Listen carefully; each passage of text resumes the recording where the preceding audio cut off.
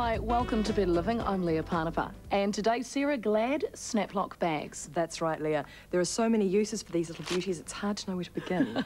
Why don't we start with the coloured stripes? Okay, this side has a yellow stripe, and this side has a blue stripe. And when you run them together, it turns green. Which means it's properly sealed. That's right. They're excellent for storing everything from vegetables to salads to leftovers because they lock the moisture in and they keep the air and the odours out. Which would make them ideal containers for school lunches. Perfect.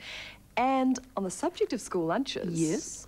I bet you've never seen these before. Oh. Ta-da! Glad snack bags. They're adorable. Bite-sized bags. Ideal for morning teas and that sort of thing. Couple of biscuits and a piece of cake. You could also put in raisins, dried apricots, a little treat. My mum used to send me off to school with little notes. You could probably put those in here too. That's a good idea. It's a very nice idea. Okay, getting back to Snap-Locks.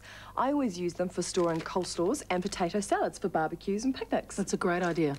And now for something different, they're a good way to carry a moist face cloth for the kids when you're travelling in the car. I bet you need that to get the ice cream off the back seat. Quite often. Now, speaking of cleaning the car too, a good friend of mine stores a damp chamois in one. Another good idea.